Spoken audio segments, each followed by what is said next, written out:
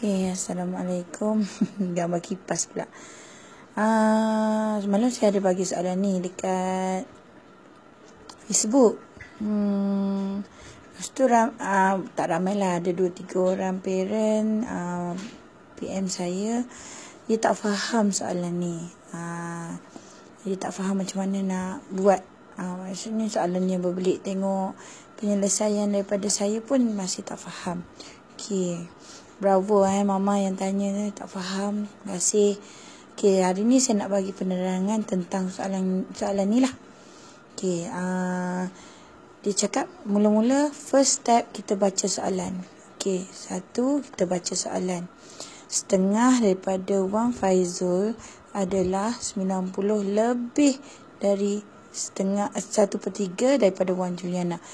Setelah kita baca soalan, kita garis setengah, lepas tu 90 lebih dan 1/3 daripada Wang Juliana. Jumlah yang mereka miliki adalah 1000. Kita garis je, pastikan kaedah-kaedah tu. Baca, garis, pastikan maklumat tu, keluarkan maklumat tu. Berapakah wang? Betul, pastikan soalan dia. Berapakah wang yang mereka miliki setiap orang? Maknanya dia nak wang yang dimiliki oleh Faizul dan Juliana. Sekarang ni first step, kita keluarkan balik maklumat yang diberi. Kalau cara saya suka tulis 1/2. Cara saya mula-mula, Faizul saya tulis F dan Juliana saya akan tulis J untuk cepatkan masa penyelesaian lah. Sebab kita yang penting soalan jawapan last kan, kita akan tulis Faizul tu. Untuk pengiraan saya tulis F dan J untuk Faizul dan Juliana. Kita keluarkan maklumat sekarang. Setengah daripada Wang Faizul adalah, setengah F adalah 90 lebih daripada 1/3 Wang Juliana. F adalah 90 besar ni saya guna tanda ni, lebih daripada 1/3 Juliana. Kalau cara ni saya dah faham lah. Kalau macam nak terangkan anak-anak, kita cakap ni besar, ni 1/3 J, maknanya 1/3 daripada Wang Juliana. Apa yang saya faham dekat soalan ni adalah setiap setengah jumlah Wang Faizul adalah lebih 90 lebih 90 ringgit daripada Wang Juliana. Nak keluarkan jadi kotak pula. Ni step pertama dan ini step kedua. Sebab yang pertama adalah kita baca soalan dan garis-garis. Kedua, kita keluarkan balik maklumat ni, tulis. Dan ketiga, yang ketiga, kita nak keluarkan daripada maklumat yang kita buat ni kepada teknik kotak-kotak kita. First, 1/2 F. Kita tulis. Kita anggap satu kotak ini adalah, saya besarkan sikit kotak. Ini adalah 1/2 F. 1/2 F. Dia adalah lebih 90 ringgit. Ini adalah lebih 90 ringgit daripada 1/3. Ini adalah 1/3 J. Macam tu. Jangan keliru dengan 1/2, 1/3. Kita fokus, sekarang ni kita fokus kepada kotak. Kalau macam tu, untuk jadikan 1 F, 1 untuk Faizul, kita jadikan sebenarnya ini adalah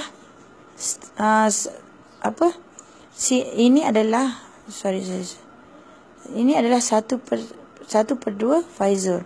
Untuk jadikan 1 Faizul, ini adalah milik Faizul. Dan ini adalah milik Juliana. 1/3. Dan Juliana tak cukup 1 lagi kan? So, kita kena tambah lagi 1 kotak. Kenapa saya kata tak faham?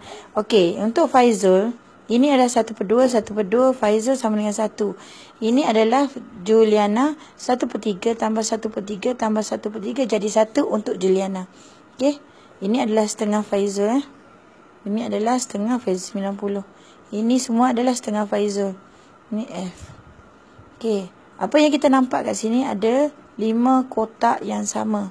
Maknanya 5 kotak yang sama, maknanya 5 nilai yang sama. Okey. Dia dah bagi nilai semua ini adalah RM1,000. RM1,000. Bila dia bagi nilai RM1,000, so kita dah tahulah macam mana kita nak selesaikan. Kita nak tahu nilai setiap kotak ini adalah macam ni. Cara kiraan dia. Kita nak tahu 5 kotak ni, kita kena tambah ni dulu. Okey, 180. 180. Okey, 1000 tolak 180 sama dengan 820. So, nilai 5 kotak ini adalah 820.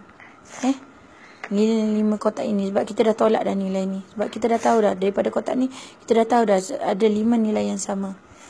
Okey, 820 bahagi dengan 5 sama dengan 164. Okey. Sama ni. Nak teknik bahagi tu boleh belajar lah. Kalau nak, saya suka ni potong macam ni. Okey. 5. Ni 1 bagi 3. 32 tak ada 6. Okey. Turun 30. Balance 2. 20. Okey. Jadi 4. Saya suka gini. Potong-potong macam tu lah.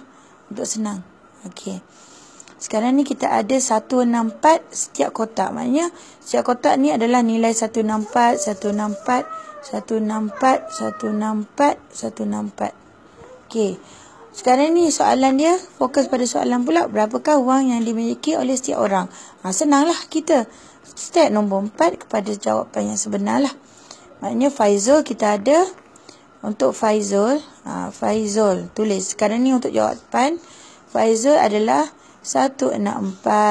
Kita ada 2 kotak Faizul. Tambah 164. Sama dengan. Tambah 180. Kat mana 180 ni?